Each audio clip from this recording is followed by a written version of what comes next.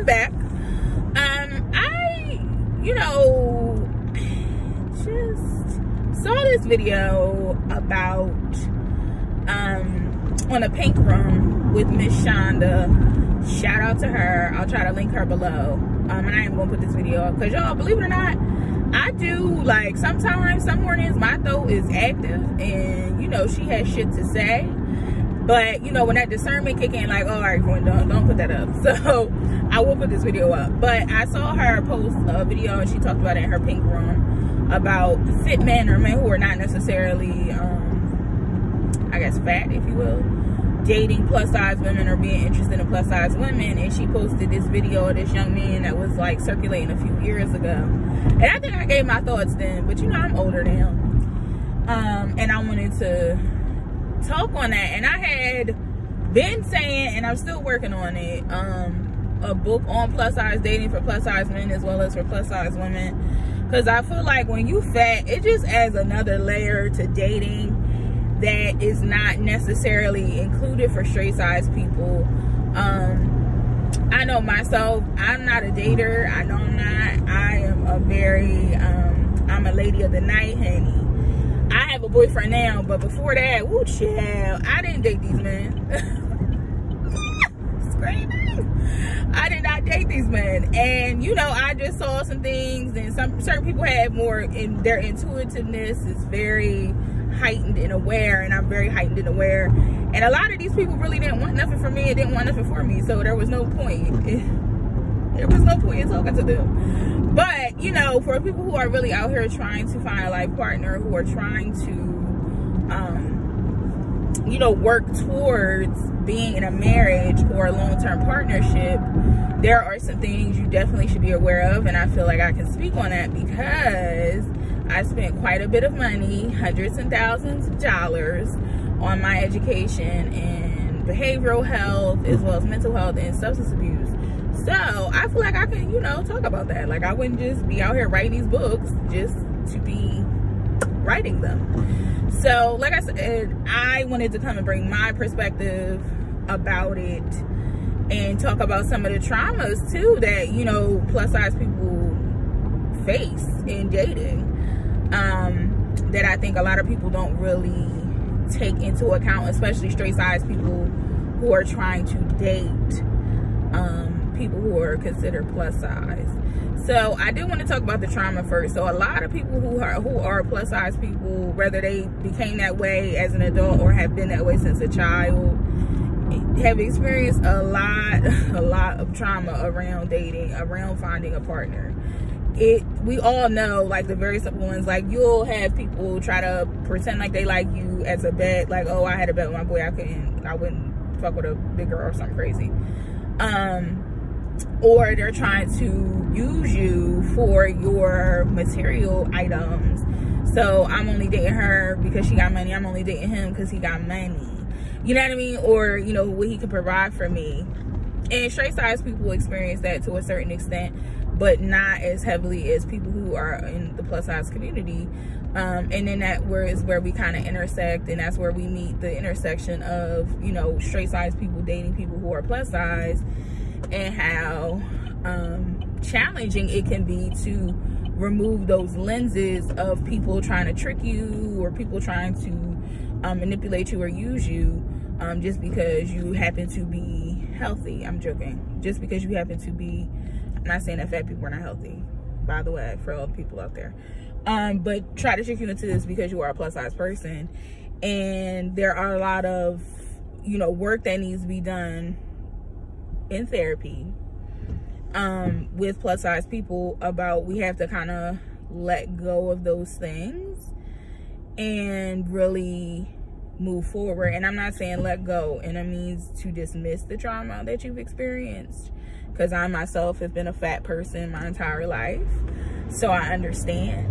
I'm not telling you anything I don't know, but until I was really able to really, like, acknowledge the fact that I really was hurt by some of the stuff that people have done to me because I'm plus size, was I not really able to manifest the right partnership or find or attract the right partner, because I'm still trying to prove all these people wrong about, you know, you know, who I am, and trying to prove my worth to people because I'm plus size. There was a very short time in life where I felt like I needed to do that, and it was very brief. Oh my God, it was terrible. I'm sorry I ever did it. But I think plus size people definitely do struggle with that. Again, this is not just a plus size people problem, but again, it's just heightened because of their weight. So straight size people will experience the same things, but like I said, plus size people get it 10 times worse.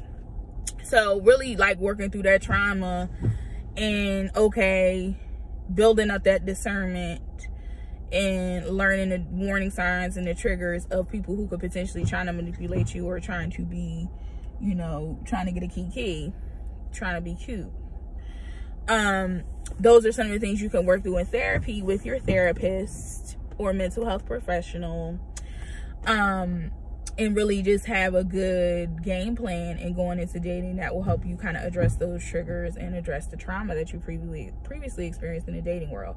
Now, since we have told you what to do with that, or, you know, gave you some solutions, tools, resources with that, speaking to the straight size people who like to slide themselves into the plus size community, looking for a partner, or if that is their preference, I also would like to speak to you guys as well. Like, let's have a conversation around your intentions of dating a plus size person. Are they, you know, serious, or is it just a curiosity? Is it a sexual fulfilling type of experience that you're seeking? You have to be very clear with your intentions, because oftentimes we've experienced so much trauma in the dating world that when somebody is being serious and really like, oh, I really like you, I really want to be with you, I don't care what you look like, it comes off as like, oh, this motherfucker lying like shit. And it most times it usually is when we get that feeling. You gotta trust your gut.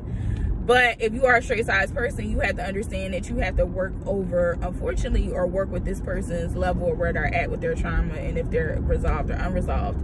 And being very honest and very upfront in the beginning. Don't try to say you're beautiful at any size, you're beautiful, I don't care what you look like. Like, really address the issue at hand. Like, hey, I really am, you know, I really love you, I really do appreciate plus size bodies, and I feel that they're, you know, worthy of love, and that's not the only reason why I'm talking to you, and having an honest conversation about bodies, and being very clear about what it is that you want to do. And I think oftentimes, speaking to the cis men, and misogyny is not just related to, or not just left for y'all, unfortunately, but the terms in which you know, talk to a, you know, plus size woman or a plus size non-men, you know, BBW, that's a porn category. For me, I don't like it. Don't do that. I would say a good percent of the plus size, you know, women community, non-men community, don't particularly care for that term. It's relegated for porn, not to describe a person. Once it has been taken over by the porn industry to describe a certain type of sexual fetish or desire, don't then call me BBW. I don't like it. I am a big, beautiful woman, yes, but, you know, the lens of that has changed. You know, we can't take that away. I don't particularly care for that. So straight size people, don't run around here calling all big people BBWs or non-men BBWs, because they don't particularly care for that. Also, is it a fetish? Like, are you like super sexualized in your view or your lens of plus size women and non-men? Like, everything does not need to be related to sex. Like, don't hit up plus size men, plus size women or non-men talking about sex all the time, because that also is a trigger for people's trauma. It also is demoralizing and demeaning. So, you know, I understand you really love plus size women, you want to have sex with them, you want to be intimate with them, but that's not the way to approach them, and that creates more trauma, which then makes it harder for straight size people, fit people, whoever, who are not plus size, to date people who are plus sized. Those are some of the really, really big ones that I see often. And for plus size men, don't fetishize them, don't sexualize them, don't try to use them for your financial gain. As well as plus size women, I see that a lot of big men are taking advantage of in that way. Like, oh, he a big boy, he got money, he eating, he got money, and you're using them for your own personal, you know, bank. That's not how that works. So, you know, those are some of the things that I definitely see in the plus size community when trying to date straight size people. And if we really peel back the layers and have that uncomfortable conversation, or just have that conversation and be honest about, you know, what it is up front, instead of me having to guess, or me having to not even ignore the fact that I am plus size and you are straight size. Like, let's have a conversation. How are we gonna, you know, deal with this in public and all that? So those are some of the things that you will also be included in the plus size dating guide, you know, like what's appropriate for me, and that's my opinion, and what other plus size women or plus size non-men or men have said to me or around me in my experience. So I appreciate you guys for watching this video. If you want more of me, you can reach me at ashleysa.com. If you're interested in spiritual services, whether it's tarot card readings or prosperity or protection, or job seeking services. So if you need help getting a job, come through. I know it's hard out here for a pimp. Let me help you help you. Let me help you help you. So you can go over there and reach me there. That's it. So ashleysa.com, that's where you need to go if you need me, if you want me. And I love everybody, and I hope everybody has a good day. Bye.